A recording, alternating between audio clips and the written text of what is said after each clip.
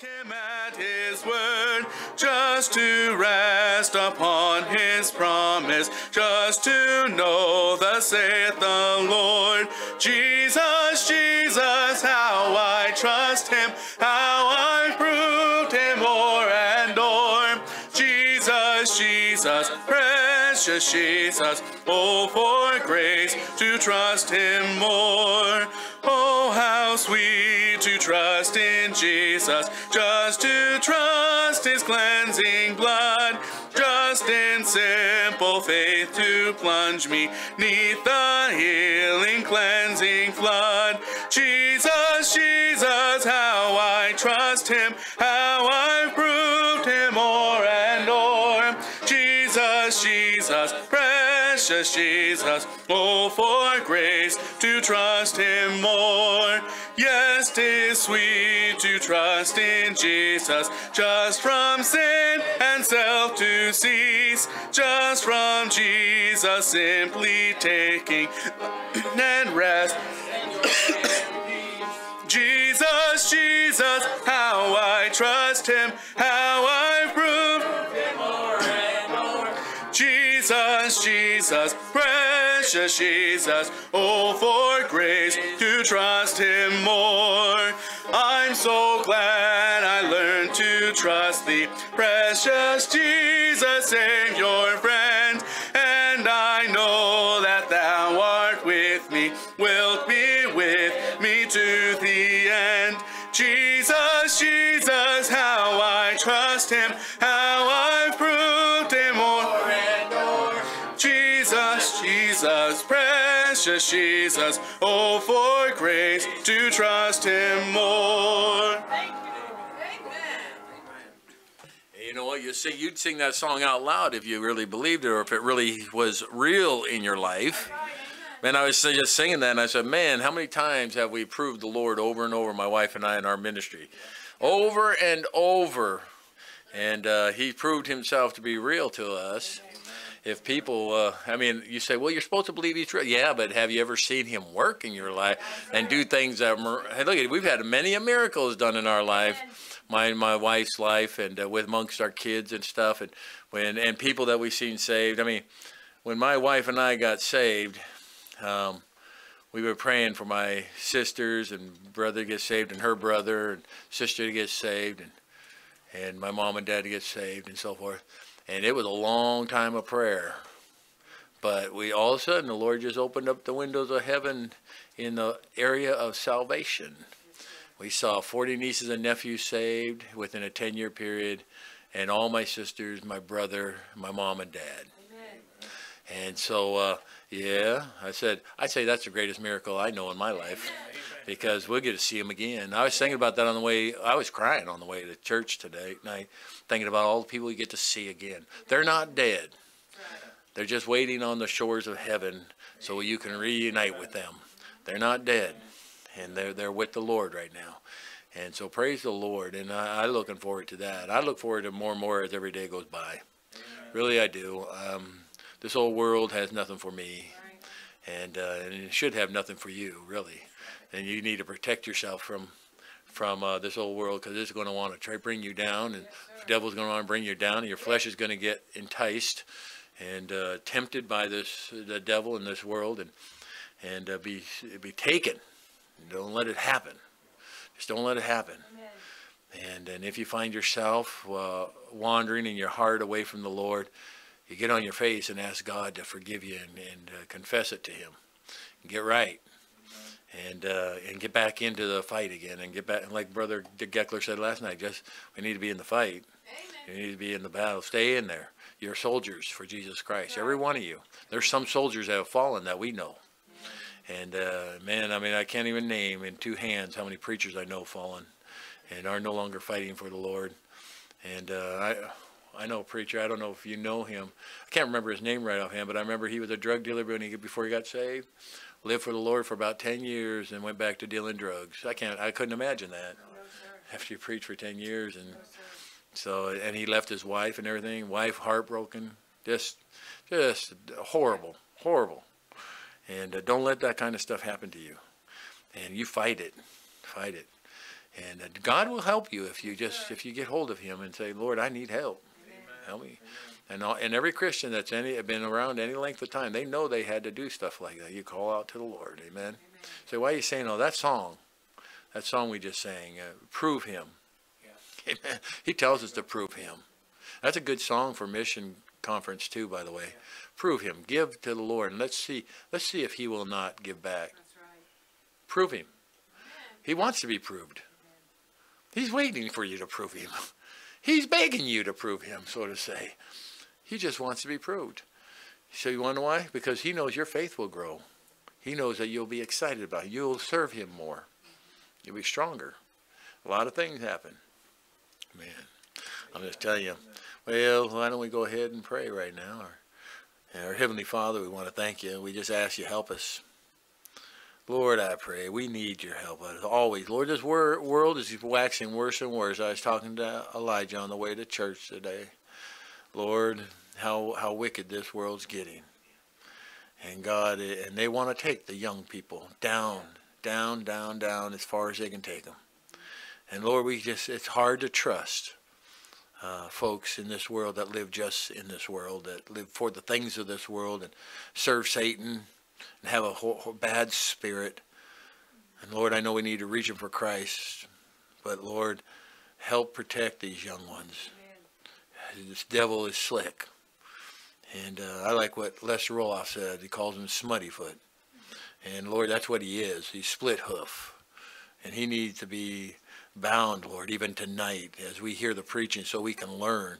And Lord, we pray the hordes of hell will have no effect on the service. God, bind the hordes of hell even now and give us victory, Lord, to this day. And God, and I pray that you'll get glory from it. In Jesus Christ's precious name, amen. You can be seated. All right, Psalm 277. 277, we'll sing all 4 verses of Only Trust Him, amen. 277. Here we go. Every soul by sin oppressed, there's mercy with the Lord, and He will surely give you rest by trusting in His word. Only trust Him, only trust Him, only trust Him now. He will save you, He will save you, He will save you now. For Jesus shed His precious blood, rich blessings to bestow. Plunge now into the crimson flood that washes white as snow. Only trust Him, only trust Him, only trust Him now. He will save you, He will save you, He will save you now. Yes, Jesus, that leads you into rest. Believe in Him without delay, and you are fully blessed. Only trust Him, only trust Him, only trust Him now. He will save you, He will save you, He will save you now.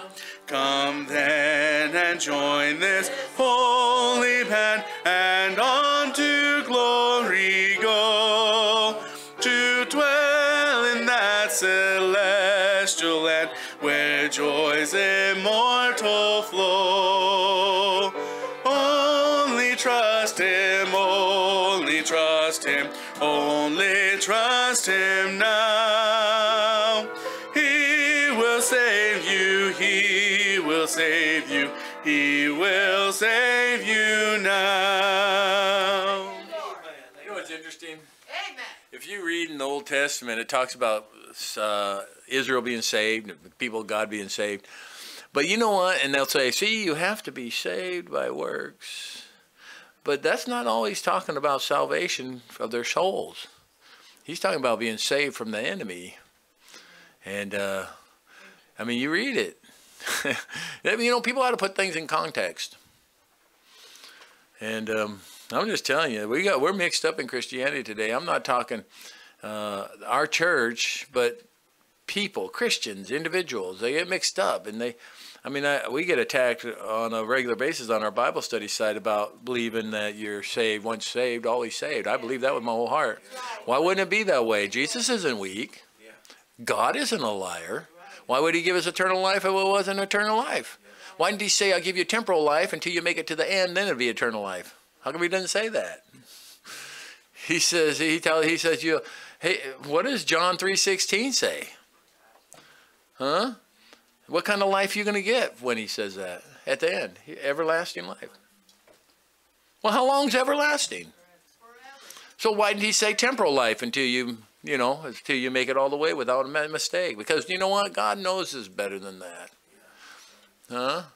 He knows that we can sin even in our Christian state. Amen. And just because you're saved and the Holy Spirit dwells in you and you're saved and the blood of Christ is on you does not make you exempt from making mistakes, from sinning against God.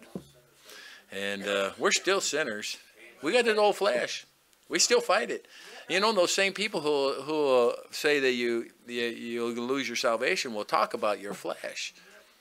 And they will say your flesh, you battle the flesh.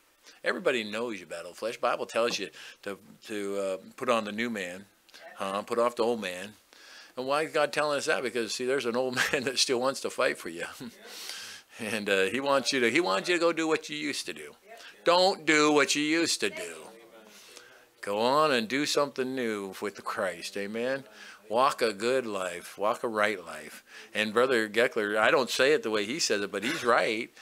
This life is worth living in Christ. It really is. And sometimes you get down. Sometimes you can get discouraged and stuff. But you know what? It's nothing like it was when you're lost. When you're lost, you seem to be mad all the time and discouraged all the time and sad all the time and looking for something all the time. And, you know, there's a bunch of junk the world had to offer you that didn't satisfy you. You know that. And so I'm not telling you a new story. Amen. Hey, we're going to bring up the Bassinas kids. They'll sing one song. Then it'll be Brother, I was going to say what I called you today, Brother Hopgood. Or Jump. What'd you say? Jump Well. Brother Hopgood or Brother Jump Well, you can, whatever. Now, you said that's a Scandinavian name? It's Scottish. Hopgood's not good English. Hopgood is not good English. It should be Hopwell. Hopwell? Or Jump Well? Is that what you said? Jump Well. Skip. We're gonna call him Skippy. Hey, Skippy. Brother Skippy. No. Hoppy. All right, where's the kids? We gave you enough time. I mean, we're joking up here, amen. And then just come on and you come up here and you can show that first, come up and preach, do whatever you want, whatever order. The Lord leads. Yes, sir. Your son said that I have half an hour plus this. How long is that? Half hour? No. Yes. That's short. Yeah, that's fine. And we'll probably have to move. So you might have to move when he shows that so you can see what he has.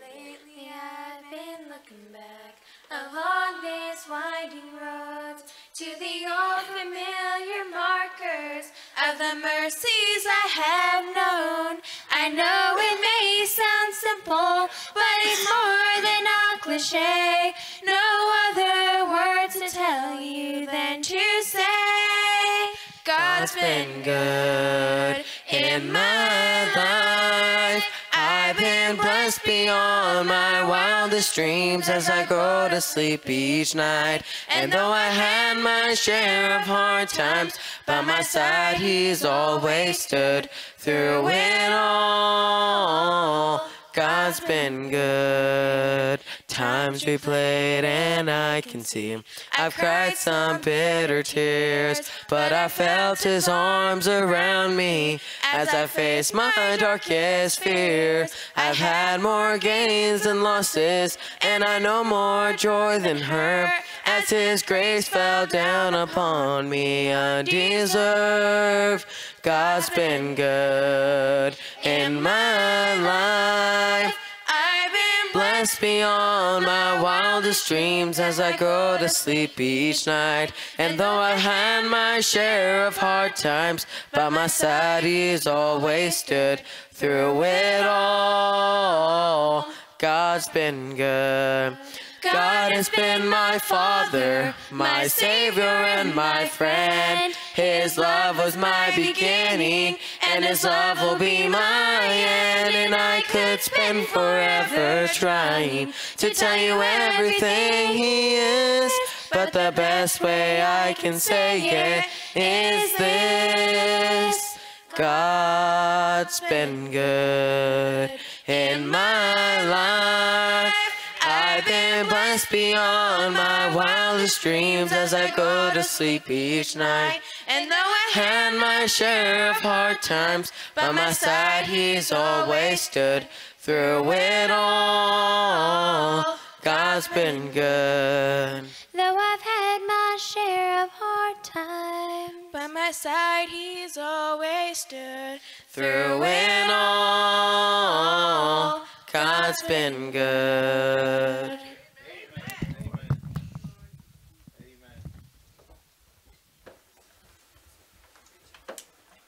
Hey, Pastor, you want to make your shift now? We'll go ahead and show this because it's kind of self-explanatory. Sure, yeah. If you can't see it, move over this way. Son, could you come over here to help me with this? Make sure that the voice works.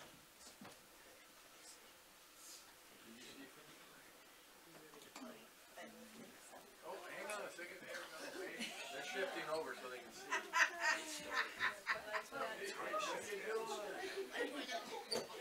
It's bad enough Mrs. Gegler has trouble seeing, now you won't turn off the light. We need lapel on, Jacob.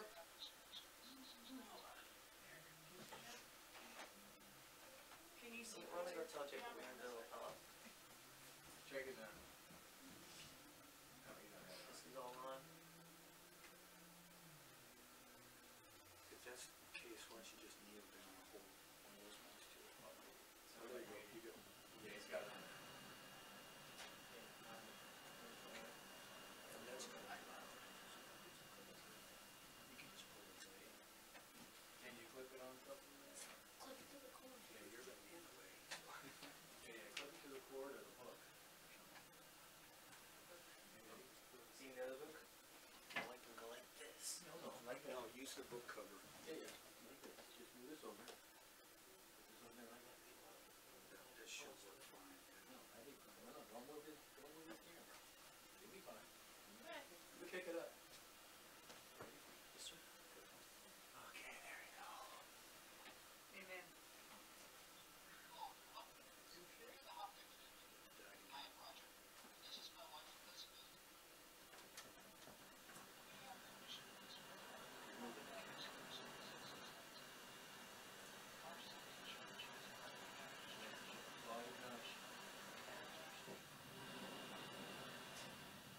Could you turn the light on? Yes, sir. We're probably going to have to use the bigger mics, The other microphone. because this doesn't catch enough. Sure. Yes, sir. I'll tell you what, I can hold it if you want. I'll just hold the microphone. I'll put on this one. I'm on the red one.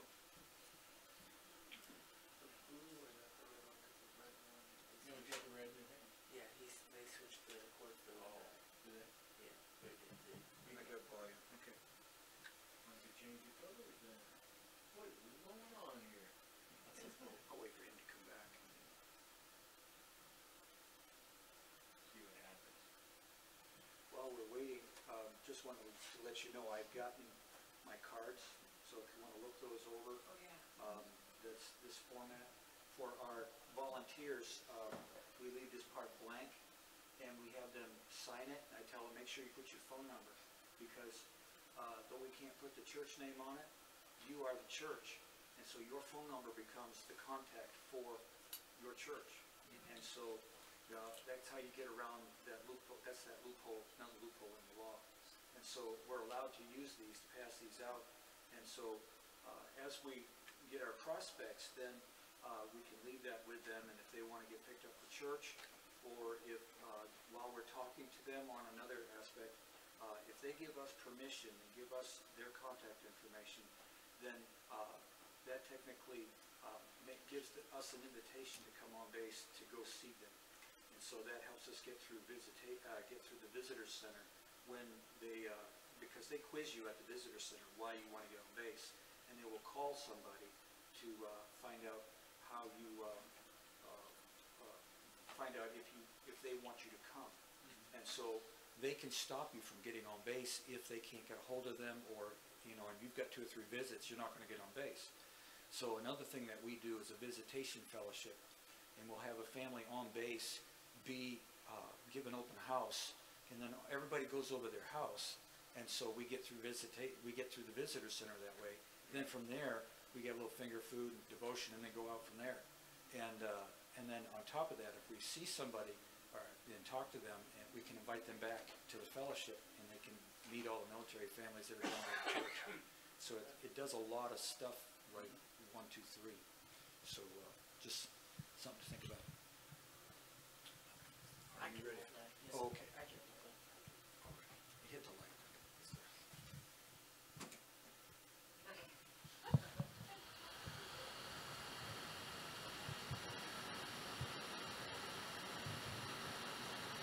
Hello everyone, here in the Hopper. I am Roger. This is my wife Elizabeth. We have been missionaries with the Baptist Ministries since 1988. Yeah, let's see. Let me make sure you guys are looked up. Our mission is located in Western Washington, just south of Tacoma.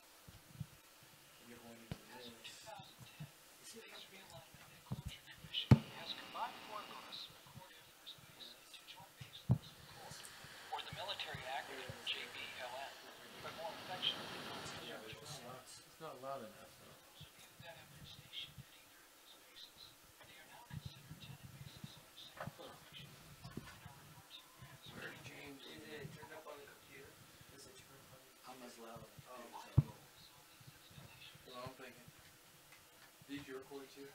Those are ours. Everything's. Okay, I take that your video. Yes. And see, these are gold cables, so they should be the better ones. Sorry, guys, about this. It's okay. It's not that we have never had a problem before. No worries. He did pray that the devil would be put out, so it's all our fault now. It is. Because we should be getting louder than that. They don't have a volume. Where's it? You know what? It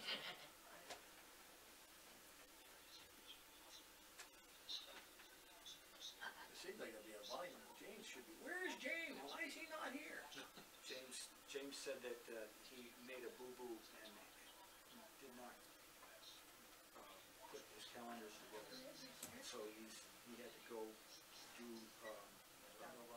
he's working, helping. No, it's right here. Yeah. It's just that we don't have a volume knob on this thing. How come there's no volume knob on this thing? I don't understand. Is that thing on? And this is all your focus and everything. I don't know what to say, but I hate that. Is it, is this, these buttons doubled so that you come up with your options? That's your. What do we got on this? Can we see anything up there? What is that?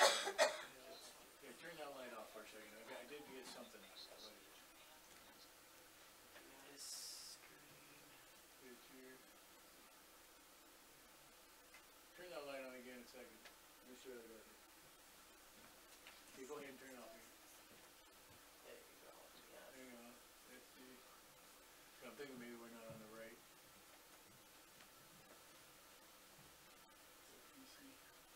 We're on Hang on. HD. What are we on? HD. That's what you want to be on. You turn that light on again. Hang on. Turn it off again. I gotta see where I'm at here. That's off screen. Red, green, yellow, cable. Hang on. Item. Road.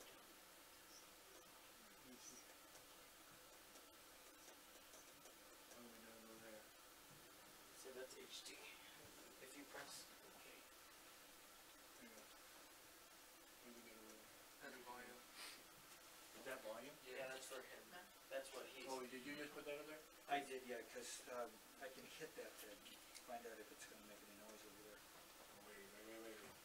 Hang on. I'm changing it from here. Turn that, no, turn that light off. Let me see. What am I at right now? What number am I at? 36, 75. Okay, now, 81. play it for a second. Let's hear what the volume sounds like. Didn't the clear out? Wait, the mic. 92, 94, You got some speaking on there? 95, 97. Okay. That's 97 right now. That was volume for this. Okay, let's see what happens. Isn't this fun, guys? Hello, everyone. We're the Hopgood family. Now you get the light. I am Roger, and this is my wife, That's Elizabeth. maximum there. Yes. Okay, put it on. We have been missionaries with Word for the World Baptist Ministries since 19. Now, hang on a second. Our sending church is Parkview Baptist Church in Livonia, Michigan, under Pastor Steve Brown. Our mission is located in western Washington, just south of Tacoma. Give us some more volume on that. As of 2010, the What? Ministry Alignment and Closure Commission has combined for the He's got the what? Lapel mic?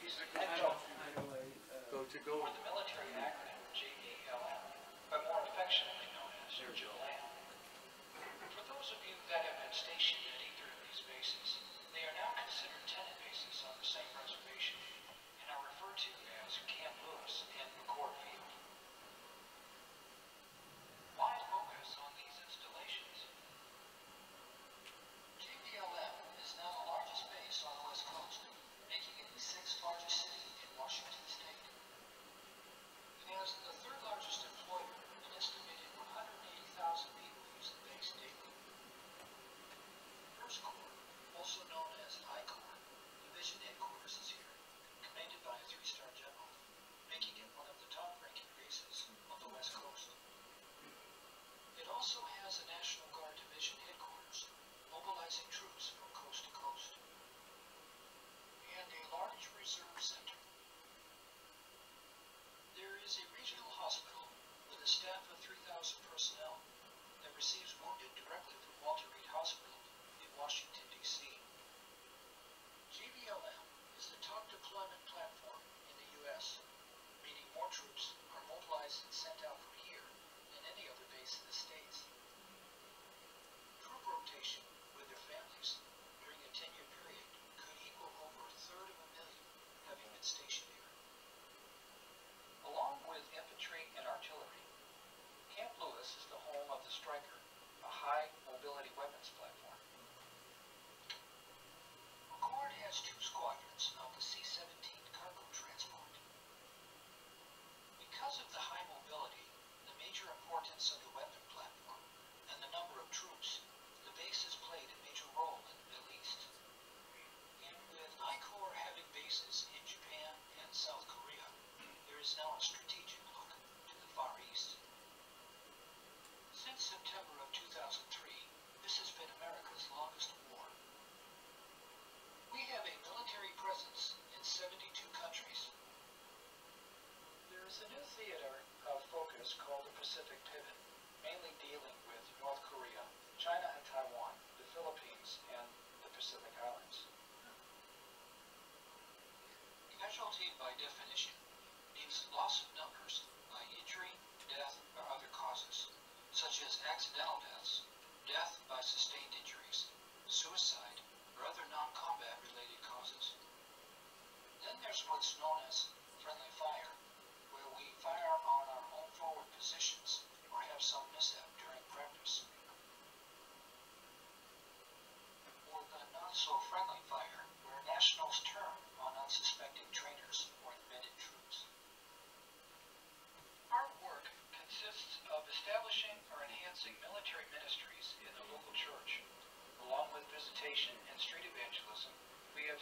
main areas of focus. On base, I work from the inside to develop relationships with chaplains and their commanders. Our direct outreach opportunities include morale functions, war program, and mass tract distribution campaigns. Just imagine the advantages of having gospel events right at the dorms. By offering our services and providing supplies and volunteers from area churches, we develop these morale functions as chaplains' activities. These morale functions come in forms such as barbecues and spaghetti feeds. Because it is a spiritual awareness activity, it allows us to witness to those who come. At all of our events, we give gospel literature to everyone who comes and supply John and Romans, Bibles, and New Testaments.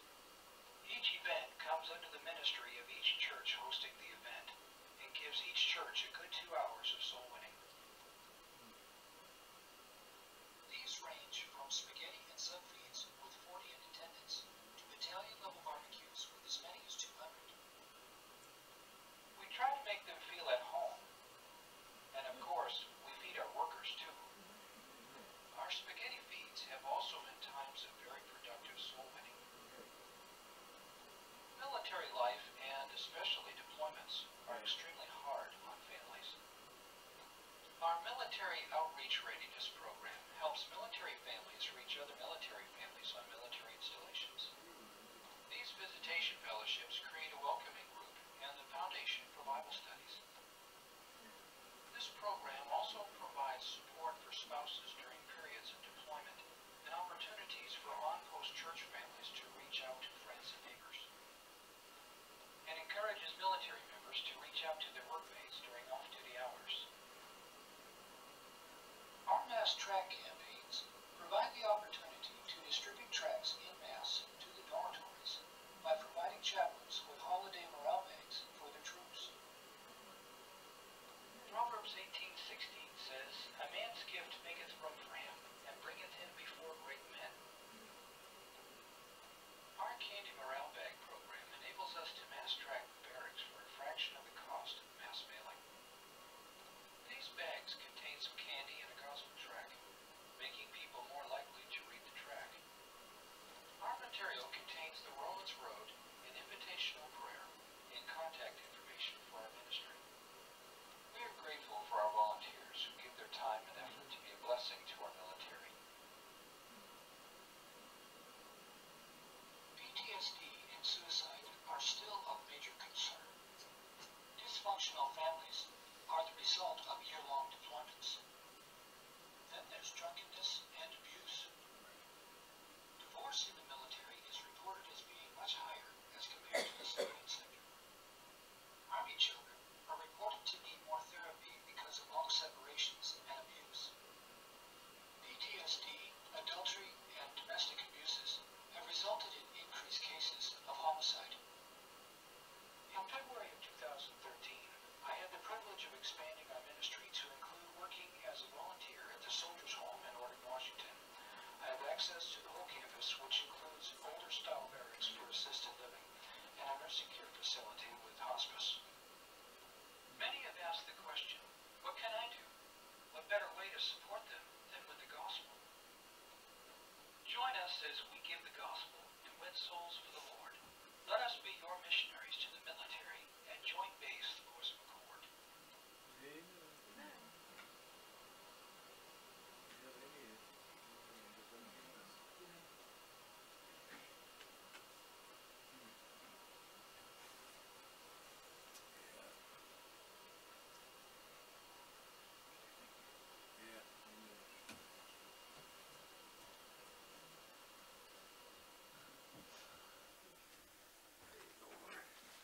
Hello, everyone.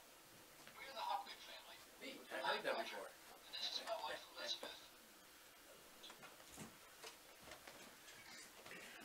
Alrighty, you can go back to your seats. Before Brother Hopgood comes up here, I didn't know what he was going to show in that video. See, that's my hometown. Yeah, well, that's Tacoma. That's outside Tacoma there. There's Steilacoom, Tacoma, Lakewood, And man, I did a lot of construction in those areas. I did construction on Fort Lewis when it was called Fort Lewis. And I did a lot of work for the government there. I'd go in there and fix the barracks, or fix the government housing they had, because things happened, like holes in the walls and things busted up, and I had to go in and fix it. But there were some friends of mine that were in those pictures that were really good friends, like Bill Sapp. Now, Bill Sapp. Bill's a good friend. Yeah, he Lived a mile from me. yeah, he passed away. He had an adult group home. He was about my age when he passed. So, and his wife Reva and the people that they have there in their home. My wife worked in their home for them, and then Brother Fountain was in there. Several pictures of Brother Fountain, and Brother Jackson was in there. He's a friend of mine. I can't believe it. I was looking at them going, wow, look at all those people I know. Amen. Praise the Lord. That's a blessing. And it's good that they're, well, of course, that's a military church. There are a lot of military in that church. That's where James went to church there. And I got to preach there when Brother Fountain, Brother Fountain and Brother Bramblett were there. And they let me preach. And so, a blessing, man. It's you might even think about this, you ought to pray about it. If this would be something you want to do, military need to be reached. I mean, when I was staying on the military base, when James was up there, I stayed there for a couple weeks. Man, MPs were at someone's door every day because someone was doing something stupid. So they need to be reached, just like the civilians need to be reached, but they need to be reached, man, because it's a hard thing to be in the military, the mental issues, and yeah, it mentally drains you and wears on you. And some of the things he was talking about, being a military children being abused and separated from dad for a long period of time, or mom and so forth. It's true, all that stuff. And the abuse that goes on, especially they come back and the soldier don't know how to deal with the family a lot of times. I was inside, so I understand. And my dad wasn't the same. My grandma used to say, he's not the same boy that we sent to war. So she used to say that all the time. He's not the same person. Who is this guy?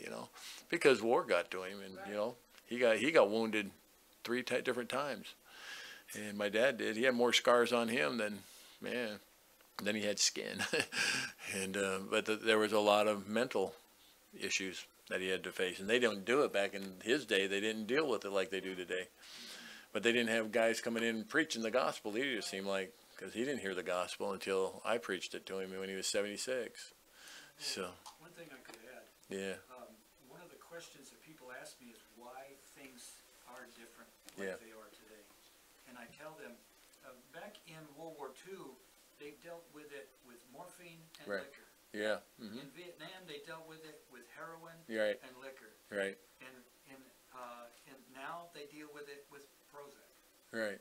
And when people come off of Prozac, if they're not faithful on their medicine, they can become depressed and violent, and all that stuff. So, but we're going to give you some time here. Thank you, Pastor. You're very gracious.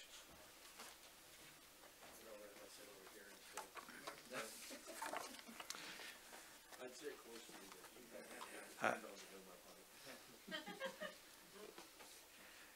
Like I tell people, no screaming, no squalling, and no carrying on.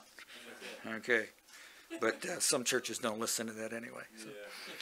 You get into an Indian church, and they'll just stand up, walk around, do everything. They'll cut up and just go everywhere. And you just get used to it and just go on, And something like that, isn't it? A couple of things, just personal things. Back in 2015, I caught a flu while I was over in Wisconsin, and I came back. Well, actually, I caught it at the airport coming through the Chicago airport, and I was down sick for about 8 weeks, and my throat, I just had laryngitis for like months.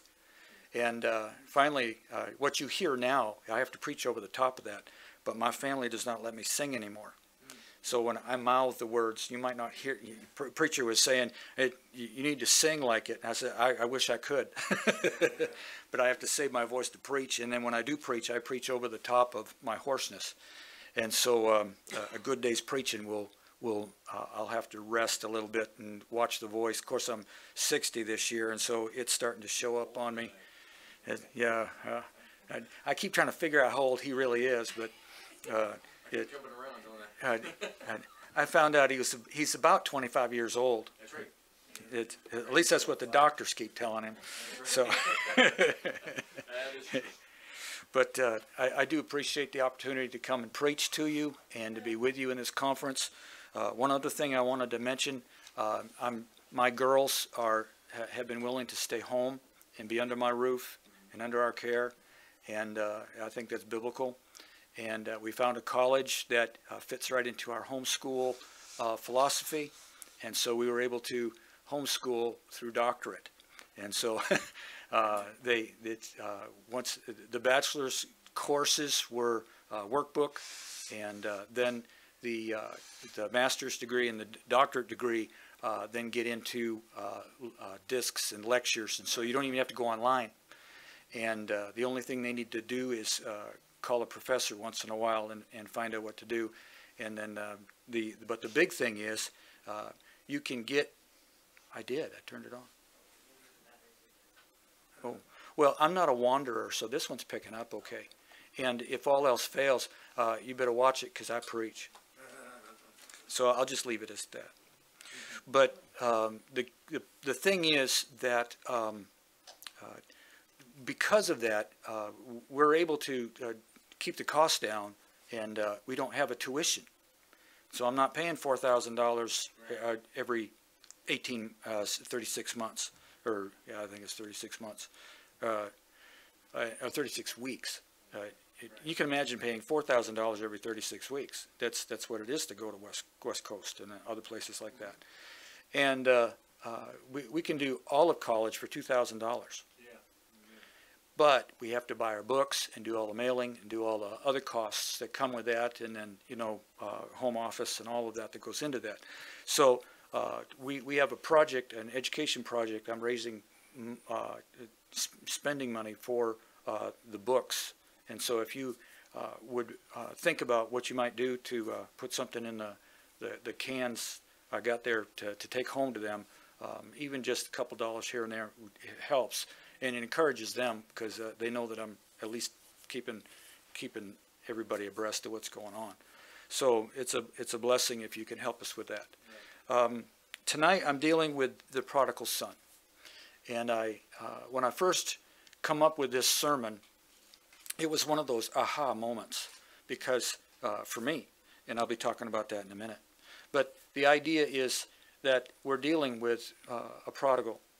Now, I do want to start off by saying we have a lot of noble, good Christians and sometimes non-Christians. You have some people that are in good Catholic families. They were raised, with character, and they're good people. Right. And but for the most part, we have over 4 million in our army and in our services, and so for the most part, as Pastor mentioned, that there are major problems, major character problems, major flesh problems, and all sorts of things that go on. And so I've preached messages like this before, and I've had people come up to me and say, but my son's not like that, or I know people that aren't like that, and I want to be careful in that because I don't want to misrepresent and have a universal statement that deals with everybody and just say everybody's in this boat. They're not. Right. But for the most part, most young men and most young people, men and women in the military, have what goes on in the military with what we think of with all of the carousing and everything else. And I'll be dealing with that also. So take your Bibles and turn with me to the book of Luke, chapter 15. And I'll start reading. I hope you can catch up with me. Verse 11. And it says, and he said, a certain man had 2 sons. And the younger of them said to his father, Father, give me the portion of goods that falleth to me. And he divided unto them his living. And not many days after, the younger son gathered all together and took his journey into a far country, and there wasted his substance with riotous living.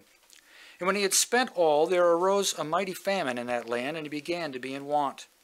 And he went and joined himself to a citizen of that country. That was where it really hit me, is this joining stuff. And he sent him into his fields to feed swine.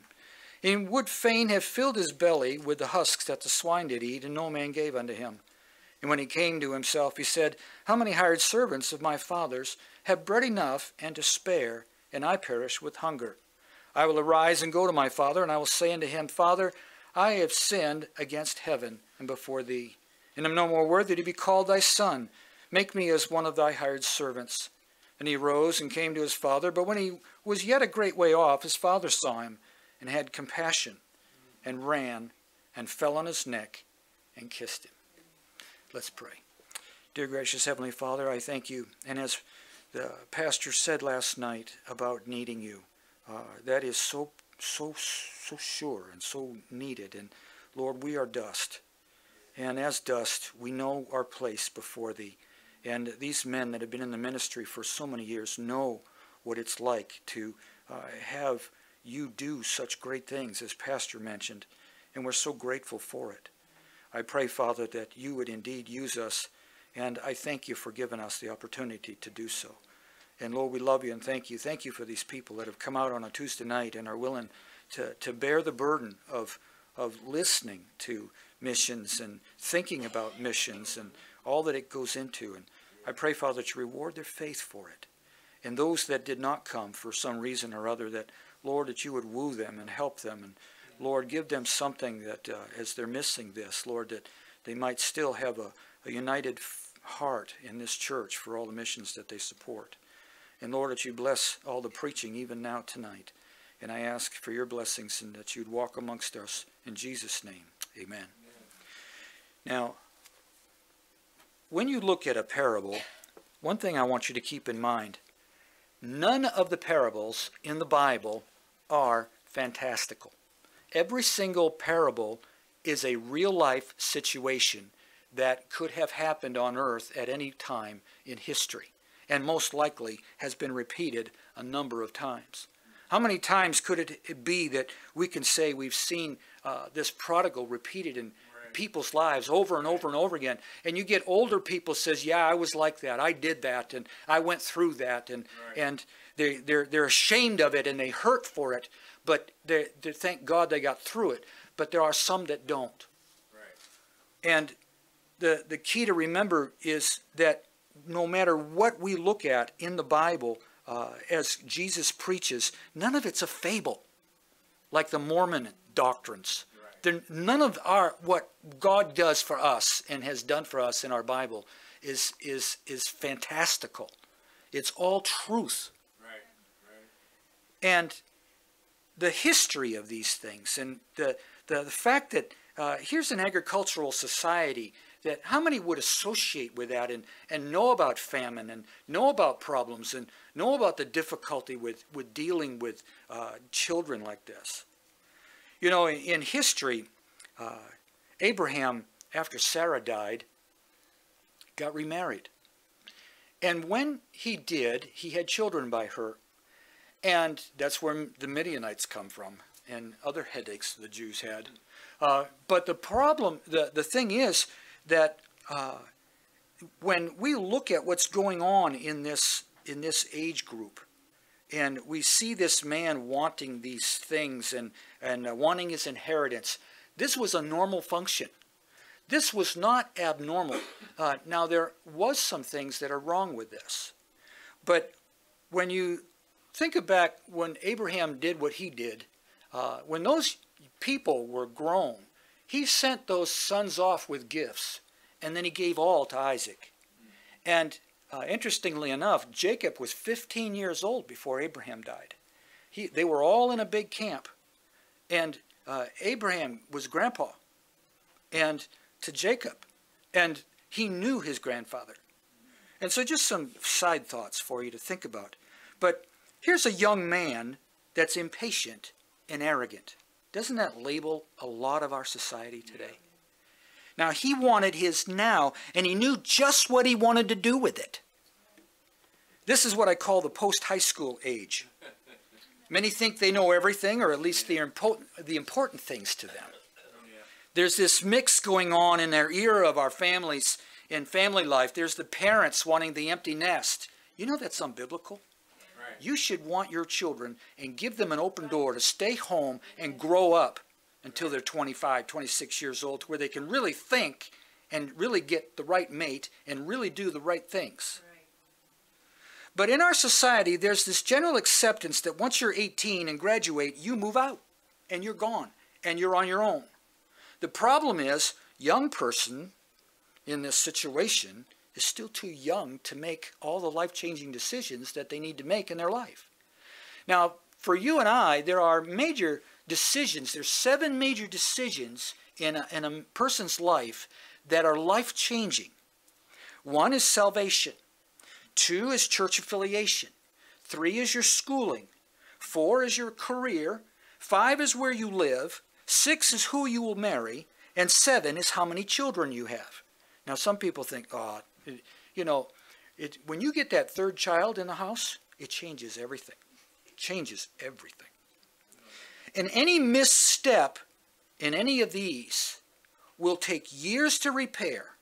Not to mention the accidents, the injuries, the jail time, the gambling, the chasing the get-rich-quick schemes, drugs, alcohol, loose living. Any of that can destroy any one of these.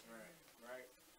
Now, Scripture makes the distinction between youth and adult at about 20 to 21 years of age. Right. During the Korean War, autopsies were coming back and were done on casualties. And they found that younger men, in the brain, the nerves that connect the right and left side of lobes of the brain were not fully developed in 17 and 18-year-old men. It's not until you're in your mid-20s that you're all fully there upstairs.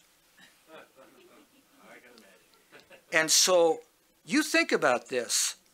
We're expecting these people with these kind of physical changes and physical things to make all these life-changing decisions. How many kids get married at 18 to 20 years of age when they're not ready?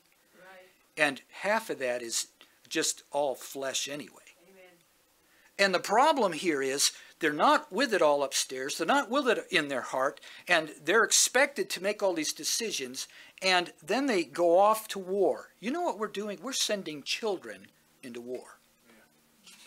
Now, when things go wrong, we ask them, when they're young, what are you going to do with your life? And they'll go, well, I don't know. And they don't. And sometimes, they put on the face, and they get the fake it till you make it. And the hope, and that's why these people go off. And when things go wrong, they get discouraged, and it's hard to face. And it's hard to face anyone, and so they don't want to come back to church. Right. They don't want to. The shame drives them away, and who knows where they're going to end up. Amen. Some want college. Now, you probably heard of the fraternity houses. Every year freshmen die of binge drinking. These 17 and 18-year-old kids, they die of binge.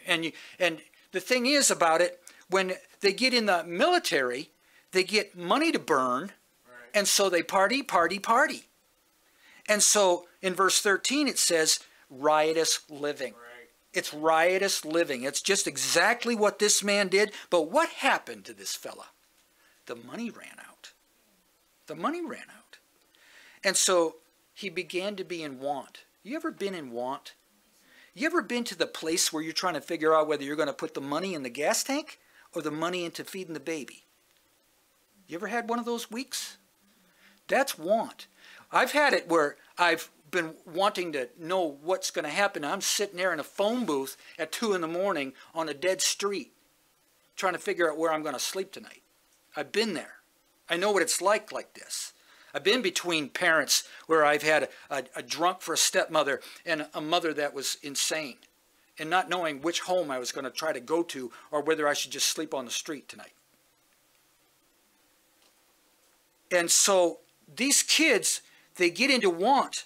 When you get into want, you have 3 choices, mainly. 1, you do what you think best. Now, that's arrogant and full of pride. But it is not what you should do.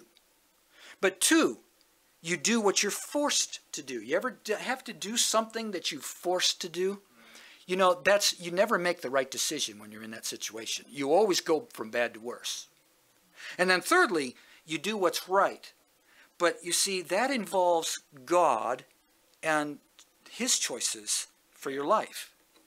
And unless that happens, you're not going to make it. Now in verse 15, at first glance, this kid is self-assertive, full of industry, goes and gets a job. Everybody thinks, oh, he's okay, he's got a job. But you know, underlyingly, this guy got himself in this fix, and he was willing to work, but he was persistent still with his own way. He's still full of pride. And that's where many find themselves. And they go looking for somebody to join. And you know who they join? Uncle Sam. That's who they go join. They go find Uncle Sam, and they go to work for Uncle Sam. Now, as I said, there's many good men in the military, and the problem is a lot of these guys, when they're saved, they go in the military, they put it under the rug. And they leave it under the rug until they get out of the military. And then maybe they recover their life, and maybe they don't. And as I said the other night, I asked a sergeant about where he goes, and after 8 years, you figure he might have gone to church 3 or 4 times. But in verse 16, this young man went from bad to worse. And in verse 16, he's thinking about what's going wrong, and he's thinking about his belly. And he's thinking about his sorrows, and he's thinking about his problems. But then in verse 17, he gets this aha moment. Have you ever had an aha moment to where you think, man, you know, like the commercial, oh, I should have had a V8, right. You know.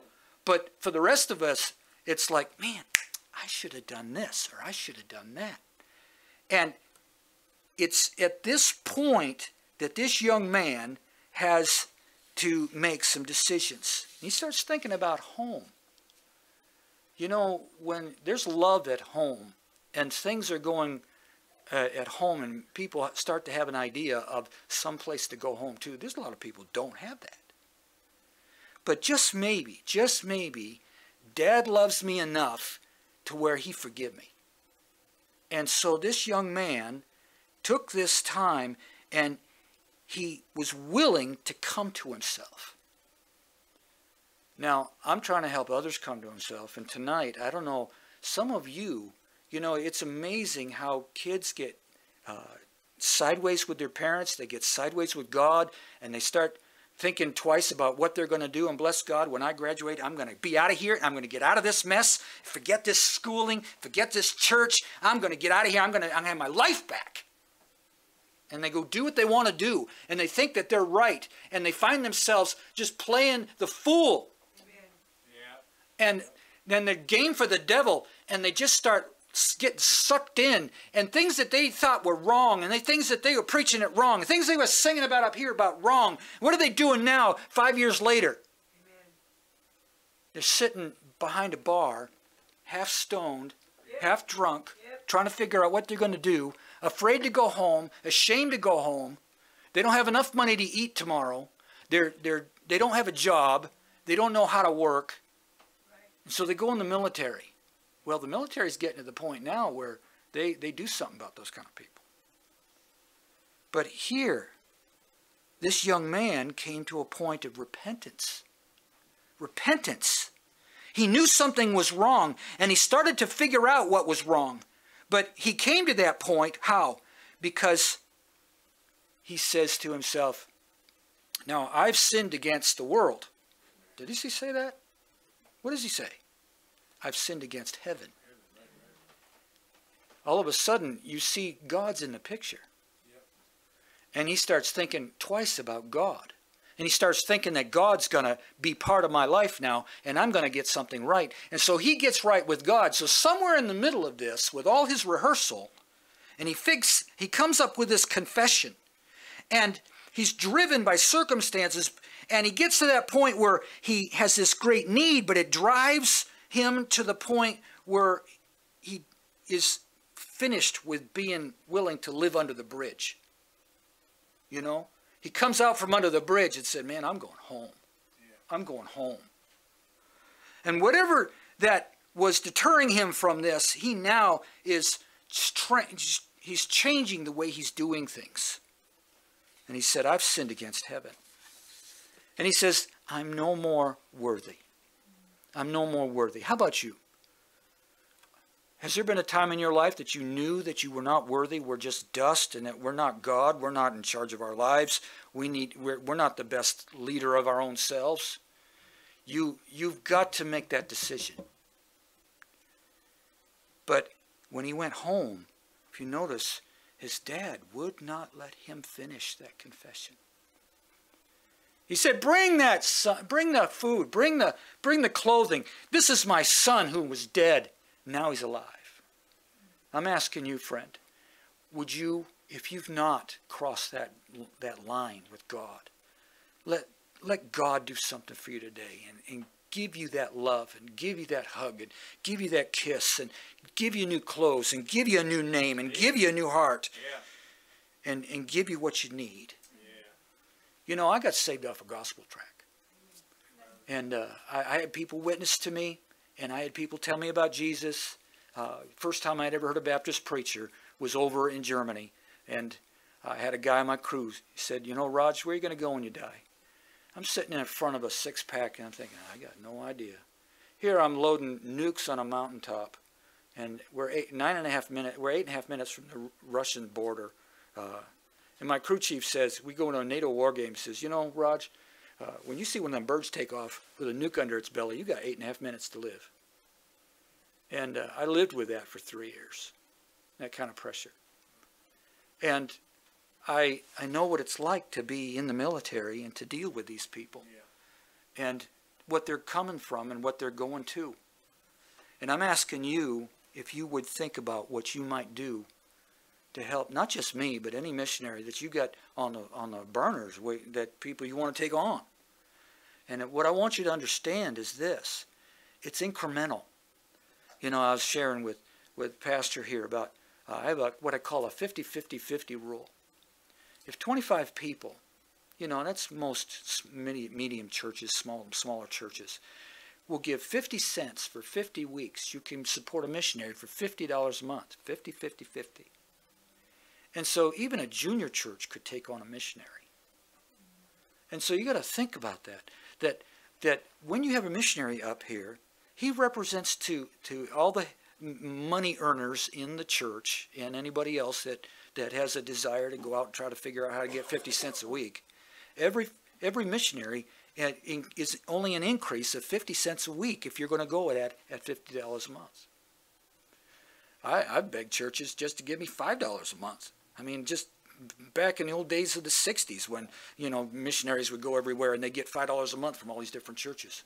That's the way they used to think about it. Now, thank God, they give $25 to $100 a month. But the thing is that it's your God wooing you back into the Father, back into the home, back into the love of God, and then asking us to be sacrificial, to turn around, that we might not be like that big brother that I didn't talk about. But he had an older brother. Now, if that older brother really loved that boy, loved his brother, do you think he'd stay home? Don't you think, man, I know what that boy's doing. I'm going to have to go do something about it. Right. But that brother wanted nothing to do with that kid. He didn't want him around the house. He didn't want him in the father's home. He didn't want him. He was a detriment to him, and he was ashamed of him. And so instead of wanting to get these kids in, instead of wanting to get them off the street or out of the military or out of college or to get them to come back and sit in these chairs, instead of doing it, said, I don't want him here. You know what he did to me? You know what he did to me? And that's the way a lot of people are. And that's why they don't want to come back. That's why they don't want to come in the door. And so we're after them. But you and I are both on the other end. I mean, all the things we've done wrong that have hurt people. And yet God says, come home. Come home. Come home. Pastor.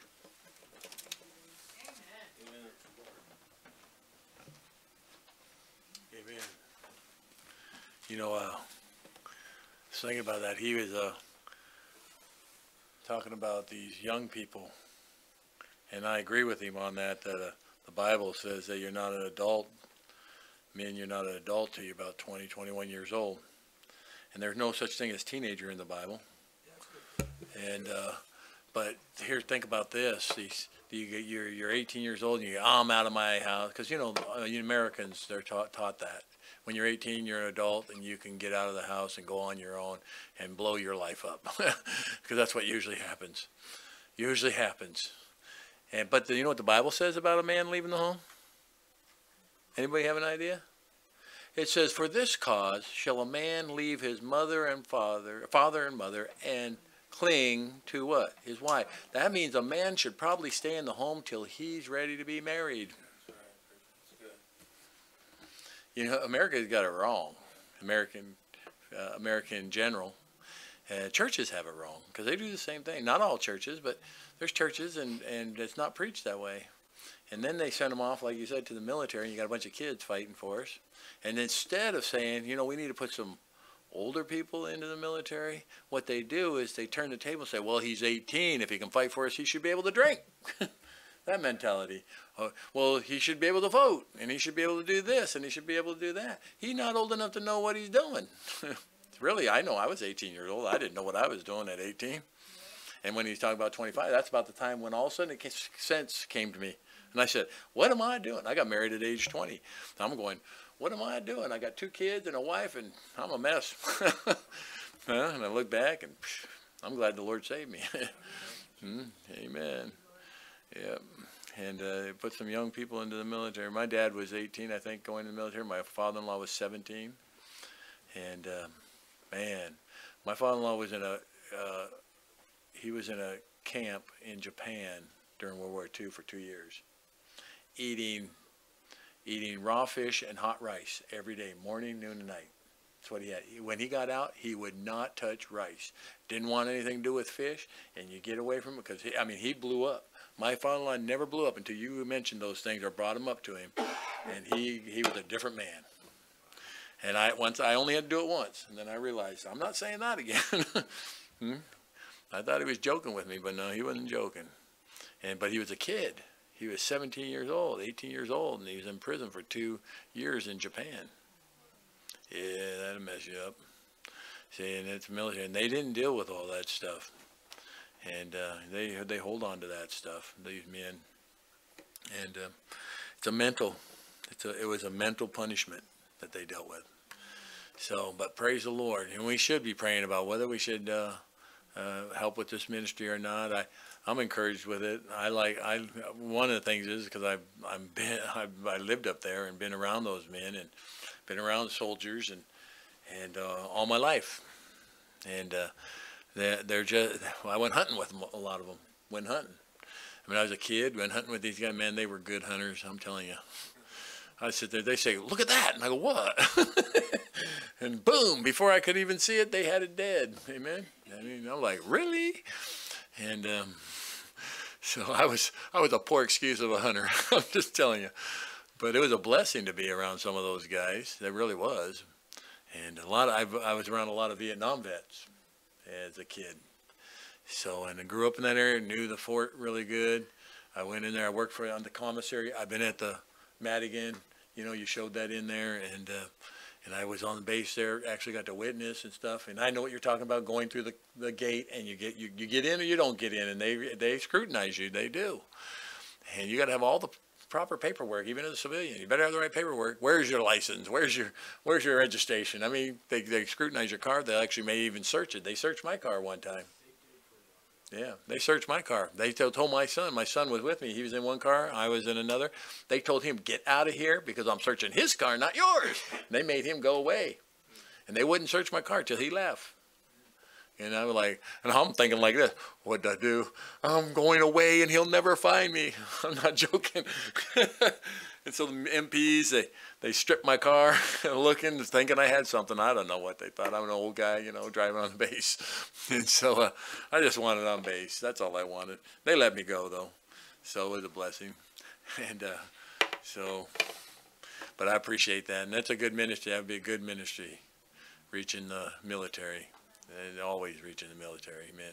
A lot of men go into the military. A lot of women go into the military and reach them for Christ, man. Get under the preaching. And it's funny how many when they get saved, get into the ministry. They do. Yeah, they're disciplined for it too. Yeah, they are. I can't name on two hands the people I know that were military and now in the ministry. It's just something about it, and build some character in them in the military. Amen. Well, we're gonna have the Seniors Kids Club sing again. All righty.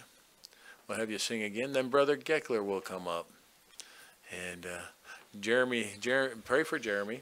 Pray for two prayer requests. One is for Jeremy because he had to leave early because he's got a job interview, and it's an advancement in his at his work. And they actually called him today to come in, so he has to be there at 8:30. He's got a. He told me, preacher, I'll have to step out early because I got an interview, and it's for a higher position where he's at. And they asked him, and they told him that they're tossing his name around for positions. So that's a blessing, encouraging to him.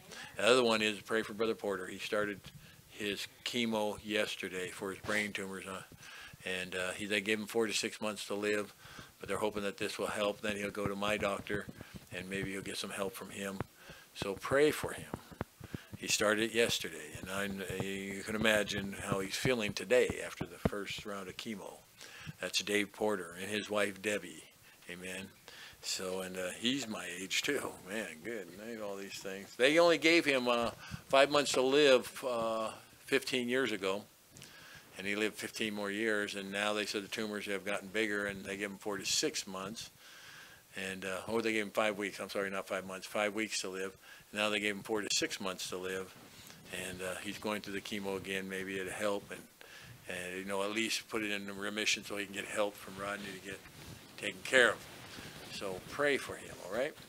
All righty, because he needs it, and so does his wife. She's still got no hip, okay? They took out her hip, and she's been sitting there with infection, needing to have a hip put in. And so, all right? What?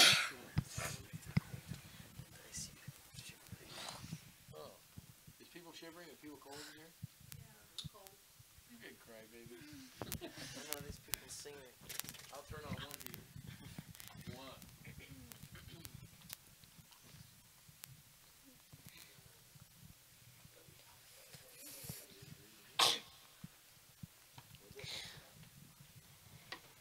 When I look around and see the blessings on this country, it's plain to see how good the Lord has been. But I hear some people say, put that old black book away, and then I just remind them once again. It's just a book that saved me from damnation. It's just a book that cleansed me from my sin. It's just a book that found in this great nation, and it's our only hope to get her back again. They don't want God's 10 Commandments. They don't like my King James Bible. They don't care to hear what Jesus Christ has done. They speak with such conviction and condemn us with such boldness. But just show the book and then just watch them run. If it's just a book, why are you running? If it's just a book, why get so mad? If it's just a book, why get so nervous? It's just a book that knows every thought you've had. when you open up this book into your heart, it takes a look and it shows you exactly what you are. From the pages there within, it points out your every sin. It discerns thoughts and intents of your heart. It's just a book that showed me full salvation. It's just a book that read my title clear. It's just a book that gave to me the victory. It's the King James Bible that I hold so dear. It's just a book that saved me from damnation. It's just a book that cleansed me from my sin. It's just a book that found in this great nation. And it's our only hope to get her back again. And it's our only hope to get her back again.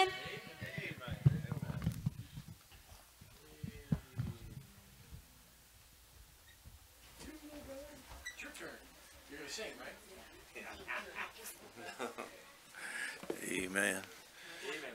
Well, praise the Lord. I was reminded tonight. It's amazing. of course, they have more than one preacher, and the story was told years ago of an old time preacher and a young preacher sitting on the platform. They're getting ready to preach, and the young preacher's sitting there, and he's all nervous because he said, I had a message in my Bible and I can't find it. I had a message and I can't find it. The old preacher leaned over and he said, oh, son, he said, don't worry. He says, just get up there and open the book and just preach God's word. You'll be all right. And so he got up to preach, and he grabbed his Bible from the stand, got up there, and he opened the Bible, and he realized it's not his Bible. It's the old preacher's Bible. And right in the middle of the Bible, there's a message. And he started preaching the message. And boy, he just kept preaching the message. And boy, he did a good job. Sat back down. The old preacher said, hey, you took my Bible and you took my message.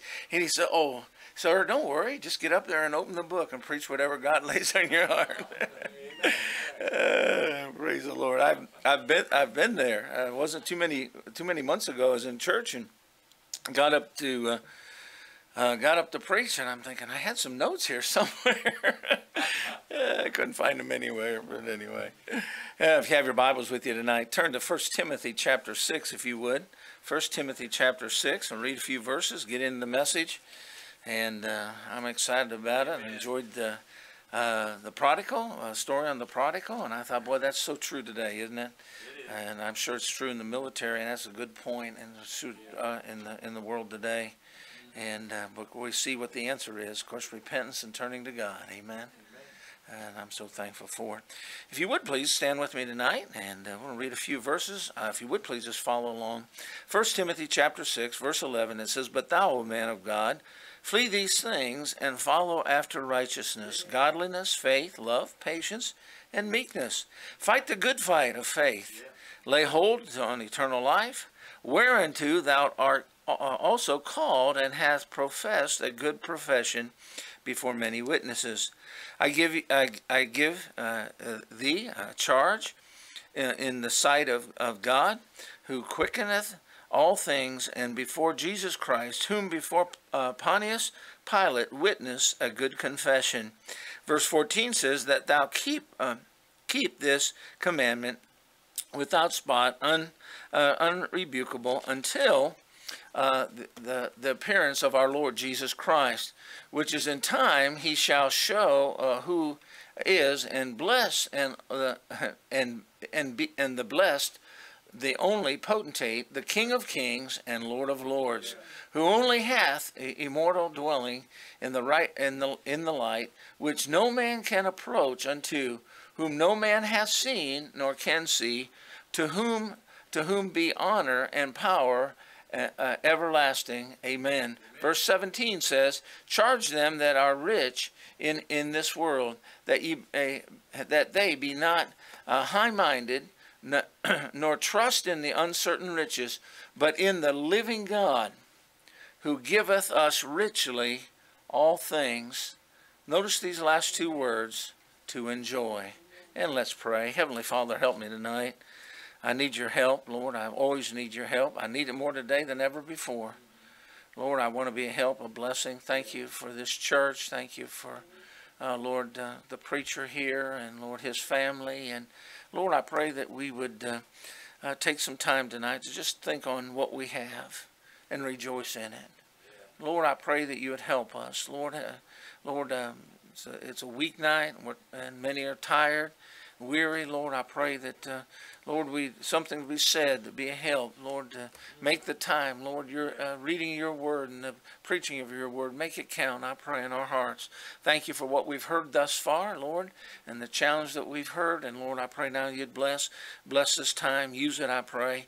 We'll thank you for it. In Jesus' name, amen. You may be seated. Some time ago, I used this illustration, and I thought it's so appropriate to many Christians today. A fellow was decided that he was going to sell his house. He was tired of it. You know how the world is. The world, you get something and it's nice, and you have it for a while and you want something better, you know. You say, boy, there's got to be something better out there. You know, the grass is always greener on the other side of the street. Well, not except for in this area. There's no grass green, but anyway, there's no grass. But anyway, I showed one of the girls today a picture of our church, and she said, "What's that in front of it? It's all green." I said, "That's grass. We mow grass. you know, the right kind of grass. But anyway, the fella decided he's going to sell his house, you know, and he called up the realtor, and he had the fella come out and said, we're going to list your house.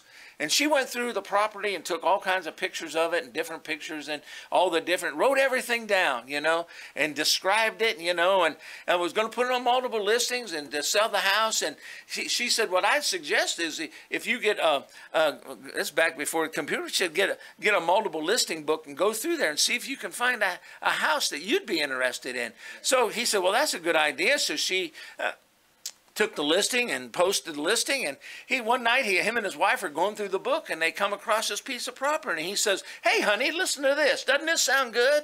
And he goes on and he describes it, how many acres it has and all this it has and all this it has, and she says, boy, that does sound really good. Boy, we have to check this out. Where is it at? Where's it located? And they get down there and they see the address, and they both look and said, wait a minute, that's our house. You know what it was? They had what they needed, and they were looking at it. And guess what? They just didn't realize what they had. They just didn't realize what they had. Can I tell you something? There's a lot of areas in life that's the exact same way. You know what people say, and we heard it said before, you'll never know what you have till you don't have it anymore. Can I tell you something? I got news for you. Why don't we, if that be true, and it is true, we all know that's true. But can I tell you, why don't we appreciate what we have while we do have it? Right. And you know why we don't? Because we don't think about it. We don't realize it. We're not thankful for it. Right. We don't say, boy, you know what? I am blessed. I look around and I look around at what God has given me. Amen.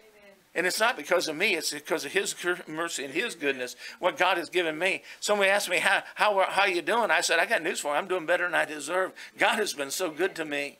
I look around what I have, and I realize where it came from, and I'm thankful for it. Amen. And I was thinking about that. And I was thinking about, I said, how can we enjoy our salvation more? I thought, you know what? When you get saved, you have all that you need. Amen. I'm glad it's not, well, get a little bit here and a little bit there. You know what? When you're saved, as far as eternal life, it's done, and we have all that we need. Right. Now, it's a wonderful thing, because the more we learn what salvation really means, there's much more to it. It's like back in the old days when you went to buy a car. Some of you won't relate to this, because it's been a lot of years ago. I mean, it was back when I was a kid, and my dad, you go down to buy a car. You bought a car, say, for instance, you bought a new pickup truck. Well, guess what? They'd ask you about all the options. They'd say, oh, would you like, back then, a heater was an option. Right. Back then, full wheel covers was an option. A radio was an option. You know, all these different options. You could have the car, and then there was all these options, or all these things that were added on to it. Right. And I thought, you know what, with our salvation, you know what, when I got saved for one reason. I didn't want to burn in hell. You know, I get tired of these people say, well, that's shallow thinking. You know, you're just, the only reason you got saved is because you didn't want to burn in hell. I got news for you. That's a good enough reason to get saved, man. By the way, they said, well, I was thinking, and my life was just not glorifying God. Well, I got news for you. My life wasn't glorifying God either.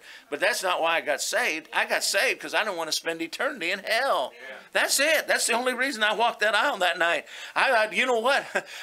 Later on, after I was saved and after there was a change in my heart, I wanted to please God. I wanted to serve God. I wanted to glorify God. But I got news for you. That night I got saved. It wasn't in my mind as I walked down that aisle. I'm going to walk down that aisle and I'm going to get saved to glorify God. Now I walked down the aisle to get saved because I didn't want to burn in hell. Yeah, amen. Right. Somebody said, oh, you call it whatever you want. I don't care. You know what? I got news for you. They say whatever they want. I got saved because I didn't want to burn in hell. I was motivated to trust Christ because I did not want to burn in hell. But you know what? I got the gift. And by the way, if that's all there was with salvation, that would be enough. Right. But you know what? That's like the gift that keeps on giving. Amen. Amen. It's the gift that keeps on giving. You know, every year I realize more what I have in Jesus Christ. You know, I look at it like this. People have what they need, but they're not using what they have. Yeah. I look at it like this. They don't appreciate what they have, and they're not taking advantage of what God has done. It was bought in the price. It's already been paid for. Right. And you know what? It's like having something and you put it away and you don't use it, or you don't experience it, or you don't appreciate it. And I was thinking about that. So I thought most Christians do not enjoy their salvation to its fullest extent. Right.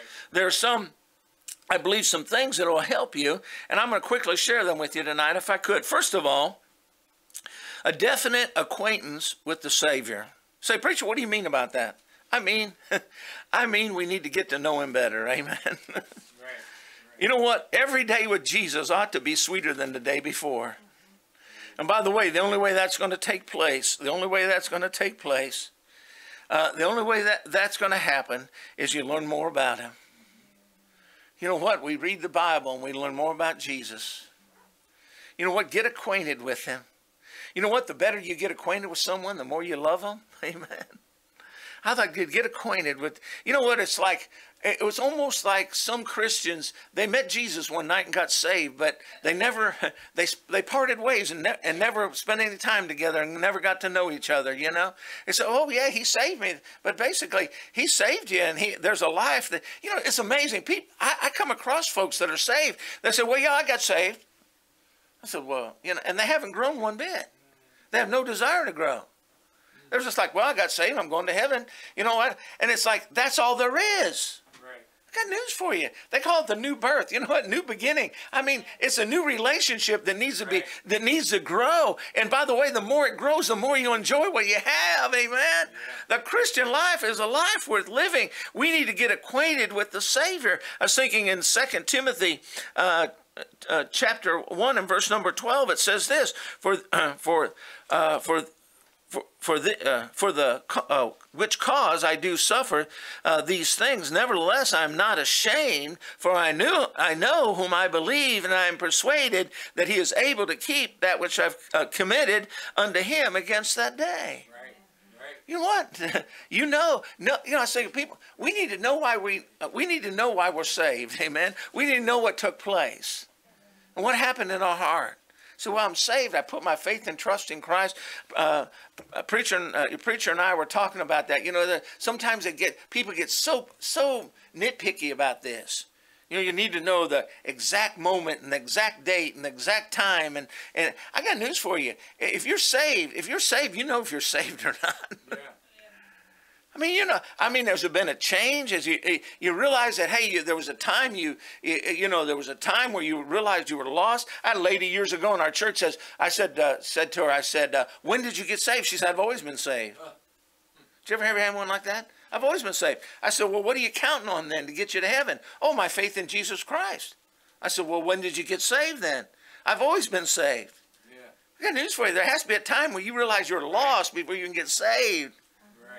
I say, well, I've always been. I got news for you. You might have been younger. You might have been a young person when you got saved. But there had to have been a time where you say, hey, you know what? I was lost, and I realized the penalty of hell, and I've turned from my sin. I've turned to the Lord Jesus Christ. Asked the Lord to forgive me my sins, come into my heart and save me. You know what? We need to get acquainted with him. Amen. Yeah.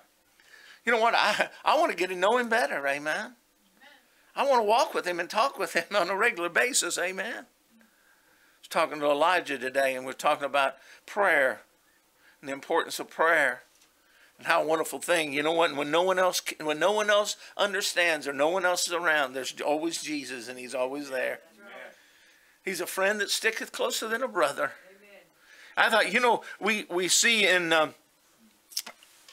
over in Philippians chapter 3, another verse in verse 10 in Philippians chapter 3 and verse 10, it says that you may know him in the power of his resurrection and the fellowship of his suffering, being made conformable unto his death. You know what? To be sure about your salvation. You know what? I don't preach messages to get people to doubt their salvation. I want to preach. You know what? If you're saved, then you need to build upon that which you have. I remember when I was in Bible college, I had so many life-changing messages, I didn't know who I was, you know. I thought, boy, you know what? Put doubt in your mind. I got news for you. You just need to know, are you saved? Are you sure you're saved? Do you have any doubt? If you have some doubt, get it taken care of. Amen. I've said this before, and I mean this with all my heart. As much as I enjoy being saved, and I'm so thankful for being saved, if I thought I was not saved tonight, I would get saved. I don't, you know what? I don't really care what I would sacrifice or what people would think of me. I got news for you. It's more important to me to know that heaven's my home and I'm a child of God than anything else in this world. I say the most important decision anyone will ever make is putting their faith and trust in Christ. Yeah. You know what? To be sure you're saved, and you know for sure. I thought, be sincere about your service to your church. Be sincere about your service. You know, I often tell, I would prefer everyone be excited about and get involved in every aspect. But you know what? I thought, just be sincere, be honest. I got news for you. If you've been in the ministry very long, you don't have everything figured out, but you do have a few things figured out. And I believe God allows us to do that. I really do. I believe He gives us insight to be able to see that. And you know what? After a while, you can see people. You can see right through them.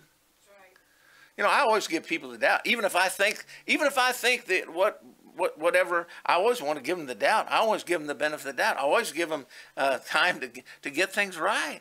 But you know what? To surrender to service and be sincere about it. You know, just to do that which God have you. Be steadfast in your stand. You know, we got too many Christians believe one thing today and a different thing tomorrow. Now, don't get me wrong. I heard a preacher talk. Well, it's been some time ago. He said he had one of those Bibles that every other pages was blank. And he said he preached and made his message in the blank pages. He said I had to go back later on. He said when I was a young preacher, I was preaching some things that I found out later on wasn't right. And by the way, I'm sure we've all come across a few things we thought wrong. And by the way, I'm big enough to admit if I'm wrong, you know. And I got news for you. The idea that you need to be steadfast. When you get it settled, then stand on it and be counted on it.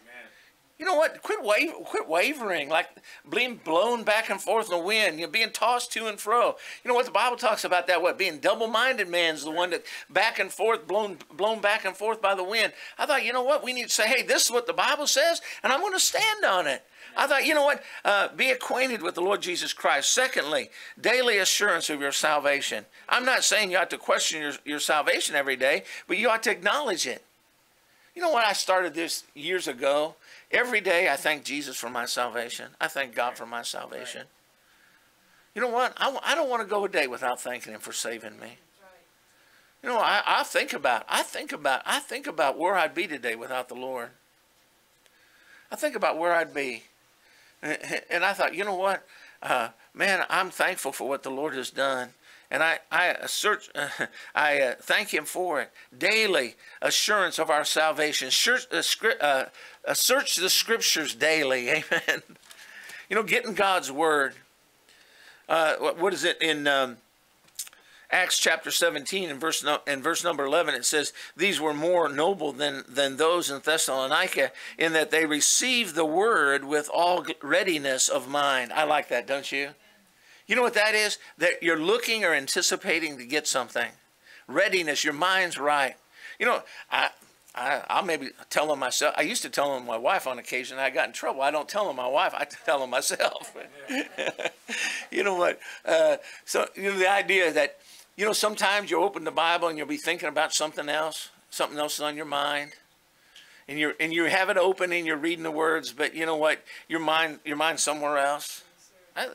It may not happen to you, but it happens to me. And you know what I have to do? I have to stop, and I got to get my mind right. I got to get my mind ready, looking, anticipating something from God.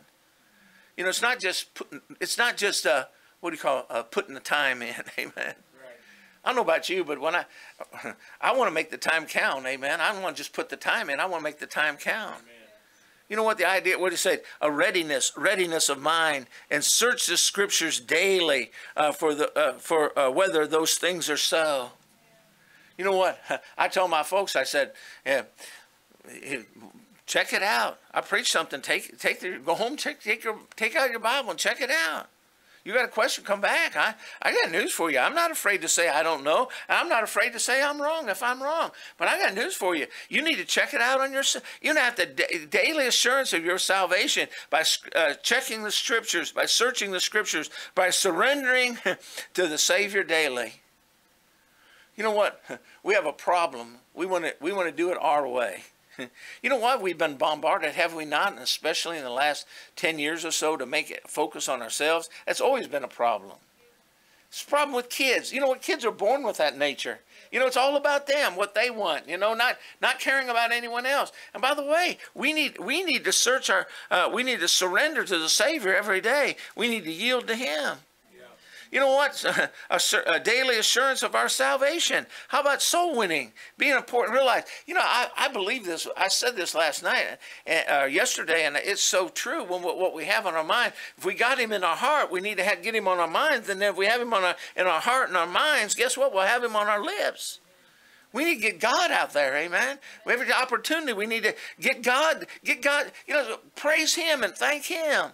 To a lost and dying world. You say, well, preacher, they won't listen many times if we start talking about the gospel. Well, then let's acknowledge Him and lift Him up in every aspect that we can. The only way we're going to do that is to be thinking about it, amen, and thanking Him daily. Yeah. Thirdly, a desire to assemble with the saints. You know, I don't know about you. I don't know, maybe it's the time. Maybe one of you fellows in here could help me with this. It's just unbelievable how people say that they get saved and trust Christ their Savior, and they have no desire to come to church and learn. Or come to church and be around God's people. I love being around God's people. Man, I'll tell you what, I look forward to getting together around God. I like getting together with people that believe the Bible, amen. I like getting around people that, you know, that talk about the things of God, amen.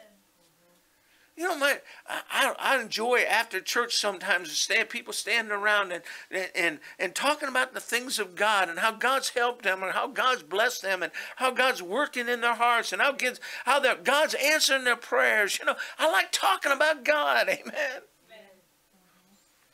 I thought, you know what? The desire to come together. You know what? To encourage one another. You know what?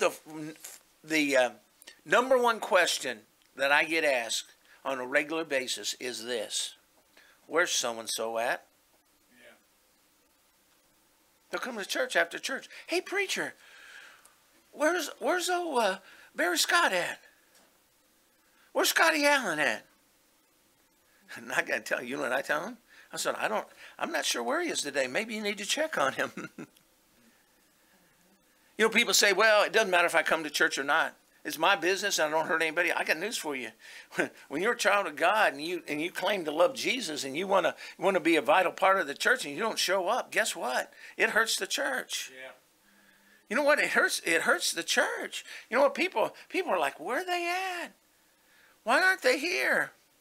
You know, the idea of having to be enthusiastic, I'm going to talk about it in just a little bit, but being enthusiastic and excited about, I'm not talking about something phony or fake. You know what? If you're saved, it's here. Stir it up a little bit. Amen. It's like a fire that's about ready to burn out. Take the poker and poke it a little bit and get the flames going. Amen. Man, if it's there, don't put something on that's not real. Right. By the way, that's what they do. We need to stir up what's real. Amen. I thought, you know, a desire to assemble with the saints. You know what? In your Sunday school class and worship service, take a part, man, and be a part of it. You know, participate. I appreciate this church. Man, I tell you what, you folks sing. Amen. I appreciate that. We was in a church a couple of weeks ago, and more than half the people weren't singing. Like, what are you doing? Why? I wanted to say, what are you doing and why are you here? You know? Yeah. I mean, I'm just like everybody else, try to help them going. But, you know, it's like, I encourage, you know, somebody said, well, I don't sing well. I said, well, you know what? Make a joyful noise. Do something. Participate. Amen. And worshiping Him. You know, that's what we do. We worship Him with our singing. We worship Him with our godly living. We worship Him with our giving. Yeah. You know what? To have a desire to assemble with the saints. Well, you know what? That'll help you. That'll help you enjoy your salvation. Something camaraderie together, amen. The Bible talks a lot about unity, amen. Yeah. I mean, a unity in the church, you know, to have a common goal to go do that which God would have us to do. How important it is. Back and be an influence in your church. Had someone recently come to church and they said, "Preacher, I just don't feel like I belong here. I just don't feel a part." I said, "Now, your kids are in 4-H, aren't they?" They said, "Well, yeah, they're in 4-H." I said, "Now, if they would miss 3 out of 4 meetings at 4-H, do you think they'd show up and feel a part?" She said, well, no, they would miss most of the activities, and they would miss most of the teaching. I said, well, what in the world do you think that you can make one service out of the month and think you're going to be a part of something? Man, how foolish that is. And that's foolish thinking. And like they say down south, that's wrong-headedness, you know what I mean? Just wrong thinking, you know? I thought, you know, well, how can you be a part if you're not there? Or the famous last words, the famous last words before they go out the door is, "I just don't feel like I'm getting fed," you know? Yeah. Man, we put it out there, whether you can go up and eat it or you can lead a horse to water, but you can't make it drink, you know. I got news for you. You can put it out there. It's amazing. You're preaching the same message to this side of the auditorium and this side of the auditorium. This side saying, "Preacher, I've grown more in the last 3 months since I've been here than any place else I've ever been. I'm so thankful for the preaching of God's word." And over on this side, they're saying, "I'm not getting fed." Now, I got news for you. I believe it's in the attitude in which you come. I think it might go back to the attitude of readiness of mind or the willingness to learn. Amen. Yeah, right. The divine anointing of the Holy Spirit. The power to witness to the lost. You know what? I got news for you. Brother Mike and I were talking about this. The importance of the Holy Spirit and being filled with the Holy Spirit and yielding to the Holy Spirit and praying, yes, praying to the Holy Spirit. God the Father, God the Son, God the Holy Spirit. I pray to God the Father, I pray to God the Son, and I pray to the Holy Spirit. Got news for you. I pray for the filling of the Holy Spirit. And by the way, we're not going to get it by just praying. The only way we can be filled is to empty ourselves. You know what? The Holy Spirit's there. The Holy Spirit will only occupy as much as we allow Him to occupy. We need to empty out the self. I told the girls at lunch today, I said this. I said, see that ice in the water? That ice is, the water is the Holy Spirit. The glass is us. And by the way, the more ice you have in there, the less water you can put in. I said the ice is us. That ice is ourself. And you know what? As we take the ice out, we can put more water in. I thought as we take the trash out, there's more room for the Holy Spirit. We start living and desiring the Holy Spirit to fill us and emptying ourselves of self and letting God work through us. Man, I want to be Spirit filled. Amen. I want to be Spirit led. Well, you know what? We can't do the work without that. We need God's help. We need God's power to do God's work, you know. You know what? If we don't have it, we'll fail miserably, and we all know that's so. But we need divine anointing from the Holy Spirit. You know, when we need to pray for Spirit, be filled with the Spirit. And I thought, you know what? The power to work, to walk with the Lord, the power to work in the spirit of love. I got news for you. I need help. I need Holy Spirit help to love folks. Right. Next, we see that to delight in the activities of service, to enter in the service with gladness. Amen. Enter in with gladness. You know, oftentimes we go through the motions and we don't do it with the right motive and the right reason. We wonder why God doesn't bless. You know what? To delight. That word delight. To delight in the activities of service. Enter into the service with gladness. Enthusiasm will give life to a service. Amen. Power to work. I mean, be excited about what God can do and is doing. Amen. Be excited about it. Man, look and stop and think. I love what your preacher said, talking about over his lifetime, how God's worked in his life. You know, I think about that, and boy, that encourages my heart. You know what? I say it often. I say it often when I'm going through a difficult time. God, you were with me back then, and you brought me through it, and you're with me now, and you're going to bring me through this. Amen. And guess what He does? He brings me through. Amen. When we apply the principles of God's Word. You know, I was thinking oftentimes we pray for help, and when the truth of it is we need to be obedient to what He's told us to do. You know, how many, do you ever ask yourself, you know, a sobering thought, ask yourself the question, how many things in the Bible that I know that I'm not doing? Had someone come to me not too long ago, younger person, they said, preacher, I want God to lead me and direct me. And I said to him, I said, well, are you doing everything you know you need to do? As God reveals it to you, do you do it? Well, there's one thing I'm not doing.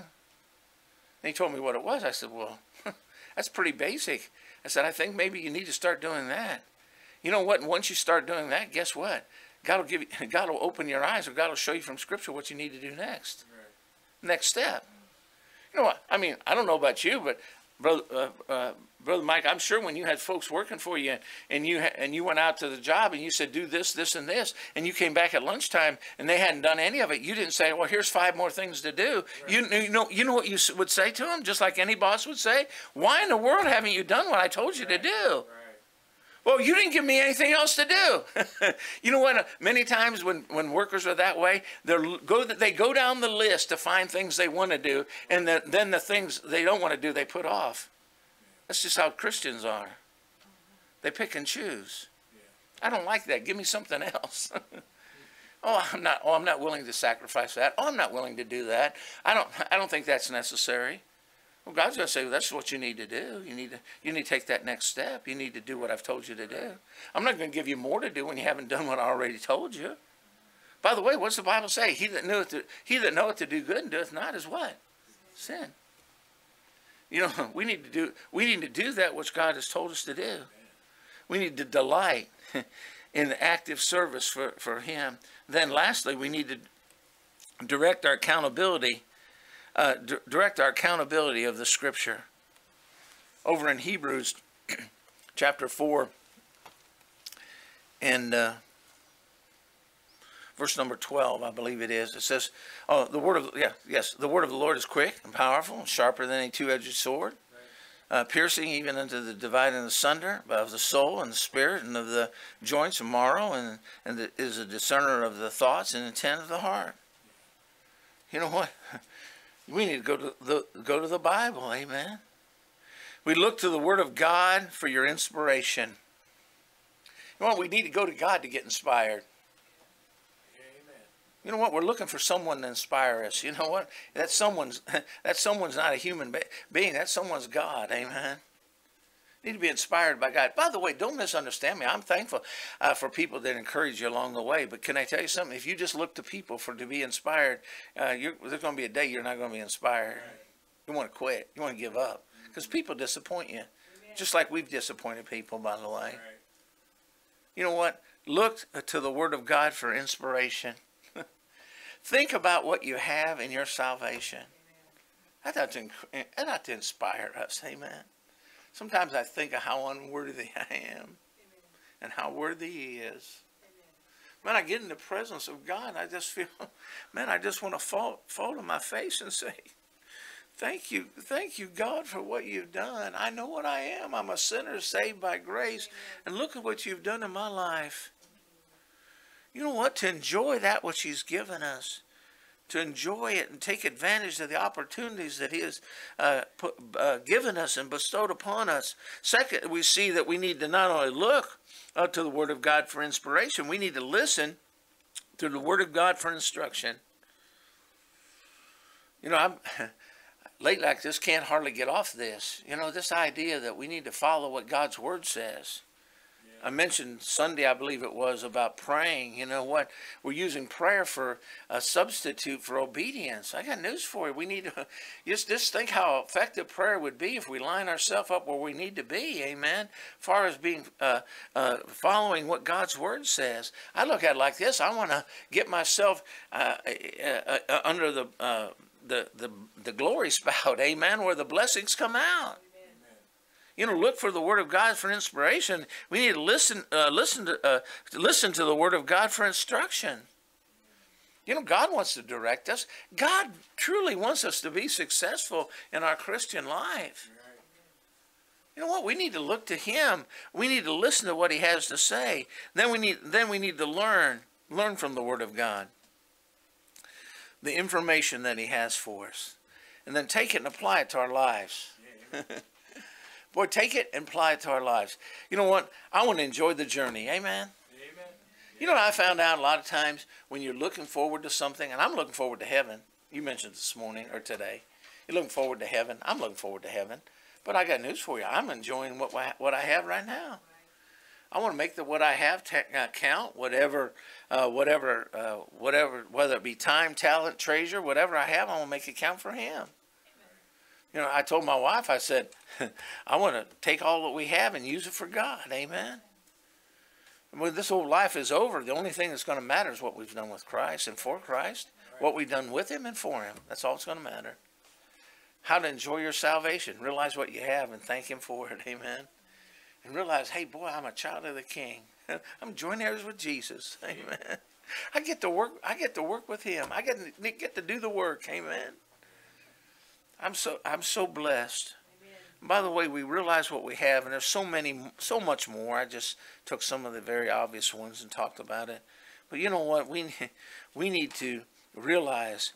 It says the Word of God, far as he says the ministry. It says for the perfecting of the saints, for the work of the ministry, for the edifying the body of Christ. And that's what it's about, edifying Him. Amen. Making the body of Christ to be more what we ought to be, to bring honor and glory to Him. Amen. Say often, it's not about me, it's about Him. Amen. Amen. And I thought, what a wonderful opportunity we have. Take advantage of it. And you enjoy that which we have. And it's not ever going to go away. I'm safe. I'm safe and secure. And nothing can separate me from the love of God. And I'm thankful for that. And I'm so thankful for what God has given me. I want to enjoy it. Amen. Take advantage of it. You know what? When you we just need to think about it and thank Him for it. And enjoy that which He's given us now, today, right now. One of these days, I got news for you. Let today be the day. Amen. Just to stop and think what He's done and thank Him for it. Let's pray. Heavenly Father, thank You for Your word. Thank You for the opportunities that we have in the day and time which we live. And Lord, I think about how things have changed, and they surely have, and how dark this world is, and how corrupt it's become, and how perverted it's become, and how they're constantly trying to stomp out the things of God as it was sung in Your word, as it was sung about tonight. But Lord, I pray You'd help us, Lord, to lift You up, and Lord, Lord, help us to point people to You. And Lord, may You be glorified in our lives, Lord, with a cheerful attitude and enjoying, as we read in the Scripture, enjoying that which You have for us. And Lord, that You purchased for us, that You've sacrificed for us. And Lord, I pray You'd bless. Lord, help us, I pray. Take that which was said and use it. Stir our hearts for You, and we'll thank You for it. In Jesus' precious name, amen.